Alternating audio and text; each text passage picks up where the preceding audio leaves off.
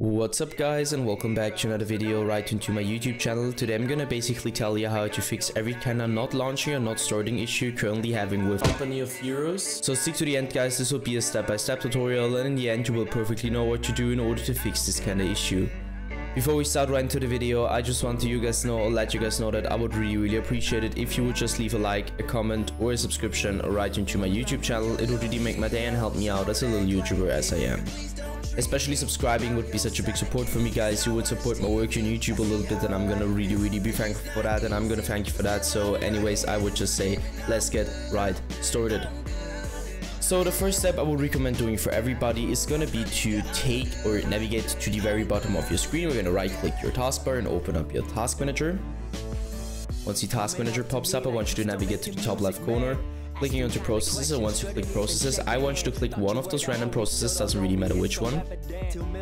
Search for your game by using your keyboard.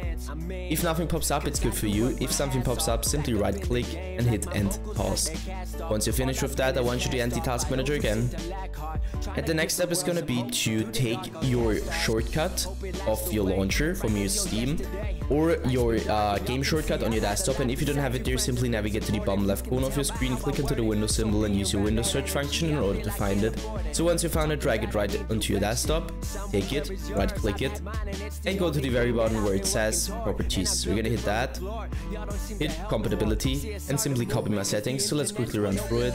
Enable run this program compatibility mode 4, select Windows 8, disable or disable full screen optimizations, as well as enable run this program as an administrator, hit apply and OK. I would personally recommend to reset your PC afterwards, and once it is restored, you should be able to see this little administrator symbol right into your shortcut. Afterwards, I just simply want you to double click it and launch a game over the launcher, or launch a game instantly, and this will probably fix your issue.